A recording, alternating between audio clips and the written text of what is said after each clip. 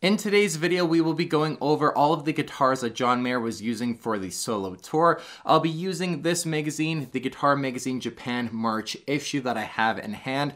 They did an amazing job interviewing Jeremy, John's guitar tech, and taking photos and just getting a lot of information around all the different guitars that John was using. I've scanned all of the pages for you guys and translated the Japanese to English. So I'll be using this as our main basis to kind of review all of the different guitars and just highlight some really incredible images of them for you all. This magazine will be linked in the description down below. I highly encourage you guys to check it out. It's amazing and just kind of a piece of John Mayer's gear history from this magazine, as we normally never get any sort of rig review from John. The last one we got was during the Battle Studies era. So I highly encourage you guys to check out this magazine and give the video a like for me scanning everything, translating everything for you guys. I'm going to do my best to review all of the guitars with this information in the magazine. There is some necessary filling in the gaps from the translation from Japanese to English. So I've done my best to kind of fill everything in so that we can cover everything as best as we possibly can. So let's dive into all of the guitars that John used during the solo tour. So for the Silver Sky, it does have a bit of an intro blurb discussing the history and development of the guitar with John and PRS. We're going to just skip over that and go right into the specifications of John's Silver Skies that they do mention in this magazine article. It mentions that they're alder body and maple neck, and the neck shape is the 635JM. Then they have the 635JMR for the rosewood fingerboard, and a 7¼ inch vintage style radius, all specifications that we know the Silver Sky just has. They also mention that they have the 635JM pickups, and at the time of shooting, the trem springs in the back had 4 of them, with the center ones removed for the Silver Skies. So in case you're wondering what John does for the springs in the Silver Skies, there you have it. The 2 outermost springs are in, center one is removed. They mention, and I kind of think it's funny, they mention, however, it seems that John owns a large number of Silver Skies. Yeah, I'm sure he does have a large number of Silver Skies, but the individual in the photo that appeared at this time had a prototype sticker under the bridge. This one is a new color called Faded Black that was just released in January of this year. Yes, just the prototype version of the Faded Black T7 that we've seen John using all the way since the Sob Rock kind of promotional shows, the Palladium show being the first time we actually saw the Faded Black T7 prototype Silver Sky ever used live by John. And they mention as well that of the 2 of the guitars that John was using, the magazine does also touch on the fact that you can see all of the pick wear right above the pick guard. It's an area that we know John to put a lot of wear into guitars. And in the shot here, you can see all of those scratches. Just kind of cool to see the guitar slowly age over time as John keeps using it. They then go to touch on the Mock Sand Satin Silver Sky as well, and it says that the specs are the same as the main one that John was using, the Faded Black T7, just except for the finish, and that it also does have a trem arm inserted into the Silver Sky. And according to Jeremy, John during the solo performances would just choose what guitar he wants to use that he's feeling at that time. So he's probably on standby with equipment that can respond to John's various ideas. So rough translation there is that John kind of picks what guitar he wants to use in the moment, and it might not be necessarily predetermined what guitar he actually wants to use. It kind of makes sense too, as we've seen the black one come out for Gravity, especially quite a lot during the European leg of the solo tour in 2024. John was using that guitar quite a bit, so I think it's just kind of depending on his mood at the time if he wants to use the Mock Sand Satin Silver Sky, the Faded Black T Satin Silver Sky, the black one.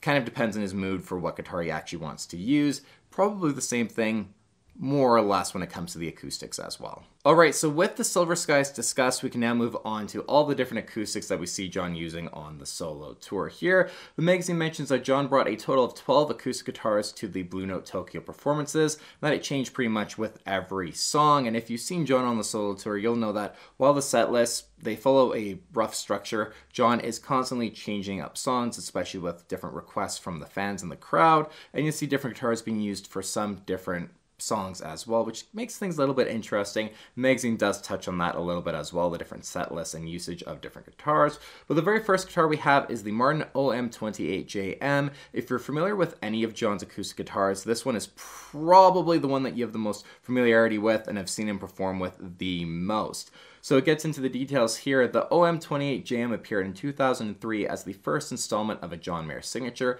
It is a model based on the OM28, whose body size is the same as a 000, and the scale is 645.2 millimeters, which is the same or similar to a Dreadnought. Two models of the OM28JM were brought with this guitar, and that's the next guitar that you actually see in the photos as well. But this one is specifically a famous individual, as it's John's favorite, which is characterized by the peeling of the paint near the pickguard. The serial number written in the label is number 83, and that when they watched it, he performed Neon with it, and it's very oftenly used for Neon Live if you watch videos on the internet. So yeah, serial number 83 of the OM28JM, just John's main acoustic guitar. This is a very special acoustic guitar, and you know number 83 because of that, the wear next to kind of the pickguard there and the bridge of this acoustic guitar. This is just a very special acoustic guitar, and of course number 83 being very special in terms of a number to John Mayer. You have the Two Rock Custom Reverb signature number 83 as well. 83 is that's just John's number. The top material is Engelmann spruce, and the side and back material is East Indian rosewood. The neck material is mahogany, and the fingerboard material is ebony, with John's signature written on the back. And it mentions as well, for the 12th frets, it has a triangular shaped inlay, and it's mentioned that this triangular design was inspired by the Pilot watch. I forget off the top of my head which watch was actually inspired by this. If you remember, leave it in the comments down below, but just a little bit of interesting details and some specs on the OM28JM. They then go into mention the second OM28JM, which is numbered 4, that they say that this one was in the rack, just used as primarily a backup on standby for Neon. They assume as well it was probably in drop C, and they say that the serial number is probably number 48. So I guess they don't exactly know what it was, or they're trying to read the writing perhaps, but the translation here is the serial number is probably number 48. And it is unknown whether this is a just substitute instrument for a different tuning or used as just another one in a regular tuning, but John seems to have carried these two with him during the North American solo tour in 2023 as well, which we do know that he did. Our next two guitars are a pair of OMJM John Mayer signature Martins. John did use one of the 20th anniversary gray silver burst finished ones during the solo tour, but for the Blue Note Tokyo shows, we just have two natural finished ones. The magazine goes to mention that the OMJM is the second signature model with John and Martin. The basic specifications, such as the composition of the wood, are the same as the OM28JM, but the design of the details is different, such as the position markings of the inlays on the head and the presence or absence of bridge binding. Little details like that the magazine does go into mentioning, and that two of them were prepared together, with the one in the preceding paragraph, so the 5th guitar and then the 6th in this magazine article here are both OMJMs, and that they say it was used for songs like Who Said, and it's difficult to determine which one John was using, but he had two of the OMJMs there with him on tour, which is pretty cool to see him having probably assuming a main OMJM and then a backup, much like the OM28JMs as well. Our next guitar is the OM45 John Mayer 20th Anniversary Signature Edition. The magazine just touches on just the essential details that we know of the 20th Anniversary OM45, how the OM28JM was first released in 2003, so to celebrate 20 years of John Mayer and Martin's partnership for 2023, they released two different anniversary models, the OMJM and then the OM45. In addition to essentially the main detail is a new color that Martin released called the Platinum Gray Burst. The OM45 has Guatemalan rosewood on the sides and back, and then it just touches on the fact that this is a very luxurious model, is what the magazine says, or at least in the translation, specifically pointing to all of the different inlays that are around the body, the sound hole, the inlays on the fingerboard, and then on the headstock as well. It mentions just how beautiful essentially these inlays are on this guitar. Moving on now, we have a Martin Custom Shop OM000 14 fret flamed Koa cutaway. Man, it's nice to just have flat out confirmation with the actual guitar that John is using that this is exactly what this is. This is what we 99.9% theorized that this guitar was, but now we have dead on confirmation that that's exactly what this guitar is. And it mentions this is one made by the Martin Custom Shop. It is a show model announced at the NAMM show in 2022. It is the only model with a cutaway in this lineup that John was using, but it has a high percentage of live use for songs like Shot in the Dark, Slow Dancing in a Burning Room, and The Age of Worry. And it's a guitar that has been quite popular on the solo tour. This is just an absolute dream guitar. I've always wanted a guitar with Koa in the wood. Hawaii's been a very special place to me and my family, so to have a guitar with Hawaiian wood I think would be really cool, and a cutaway guitar as well for an acoustic I think is just makes it a little bit more fun and a little bit easier to transition to when it comes to playing acoustic guitars. This is a guitar I just would love to have, and this is probably my favorite acoustic of all the ones that John has been using, personally at least. Moving on now to the D45 John Mayer signature. The magazine just touches on, again, just some basic details of the D45, how it was released in 2018 NAMM as a limited edition product, John Mayer's signature version of the D45, and the third John Mayer signature guitar that was released with John and Martin. Engelmann spruce is used for the body's top material, with Guatemalan rosewood for the sides and back material, and then it mentions how the inlays go around the sound hole and then onto the fingerboard as well, much like the OM45, which is just a really cool look for some of these acoustic guitars. Just another great shot of John's guitars. This is honestly my favorite part about the magazine, is all these really high quality images of John's gear that we now have. It's really awesome. Moving on to guitar number 10, a Martin D12-28, a 12-string guitar, and first things first, it's got a plug in the sound hole. The translation says to prevent howling, but I'm just assuming extra resonating and feedback just to help reduce that. And it notes that this guitar was not used in the set that John performed, but it has been used during the North American part of the solo tour. And it also goes back to mentioning the 2008 Glastonbury Festival, where John actually performs My Sweet Lord, a George Harrison cover, and John actually uses this specific guitar in it. So it states that it's a guitar that John has had for clearly a very long time, and that's actually a performance that I didn't quite remember, so I had to go back and watch it, and pretty cool to see John using this guitar all the way back in 2008, and it's still being brought out on tour with him now, 2023 and 2024. Guitar number 11 is the National 12-string resonator. The main detail here that the magazine mentions is that it seems to be a custom-made resonator, so I'm assuming a custom-made resonator for John, which is pretty cool. This guitar is most famously used on the solo tour and just in general for Walt Grace's Submarine Test, January of 1967. It's really cool, and they also just touch on the fact that when they picked it up, it was extremely heavy and weighed more than 5 kilograms, they assume. So that's pretty cool to know as well, just exactly how heavy these resonators are. Up next, we have the limited edition Mini Martin size 5 parlor guitar. This mini acoustic guitar was manufactured from 1999 to 2009. The body width is about 285 millimeters, and it's just a general model. And the impression is it is about 2 to 3 times smaller than the D28.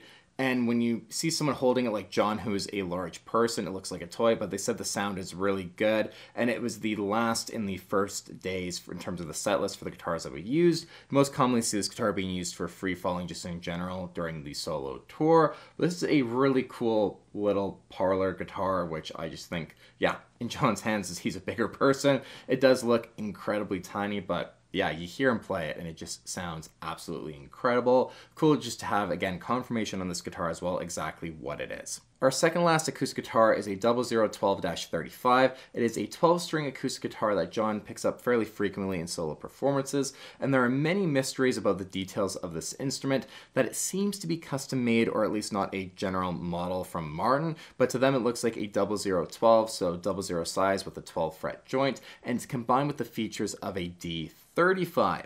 The 12-string specifications of the headstock is rather impressive, and according to Martin's officials, it is the view that it is a custom product from the 70s, and in addition, according to various literature on vintage Martin guitars, there was only one model called a 0012-35 produced in 1973, so because there is a record that a single instrument was produced, there is a possibility that this guitar is a one of one to see John using, which is really cool. This is a detail that at least I was not aware of when it came to John's acoustic guitars, that this one is a 70s, appears to be at least a 1973 one-off Martin guitar. Knowing John, I'm sure he's got just a bunch of really amazing acoustic guitars that maybe we haven't even seen. I'm not sure if this is a guitar that John owns or if it's on loan from Martin. They just kind of let him use whatever he wants whenever he goes out on tour, but if he actually owns it or if it's property of Martin.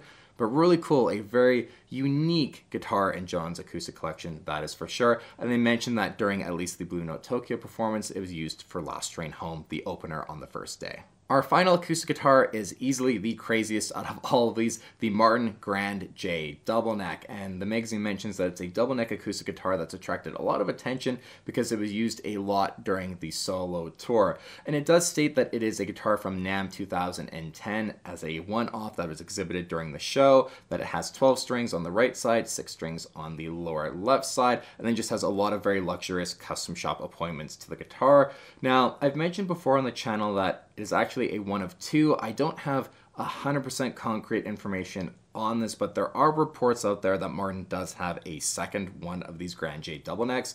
But either way, whether it's a 1 of 1 or 1 of 2, that's pretty insane, and hopefully John gets to keep touring with it in future tours, records with it as well. I'm sure Martin would let him, use it whatever capacity that he wants. But this is a really cool Martin. I think this really is the guitar of the solo tour, in my opinion. The magazine then also mentions that it's possible to split the outputs of both necks on this double neck Martin guitar, so you can actually have the 12-string neck going through a completely separate signal chain and the 6-string neck going through another signal chain, and that's exactly what was done for John's acoustic pedal board, which I've covered on the channel in a separate video. So if you're curious as to the details and how John actually split up various effects for the double neck Martin, go check out that video after you're done watching this one. It was used for songs like Friend of the Devil, If I Ever Get Around to Living, and they just mentioned how during the performance it was looped with the 12 and 6 string going on, and just was a really rich performance in terms of the sound. Yeah, I think this guitar is just incredibly special. For sure, without a doubt, the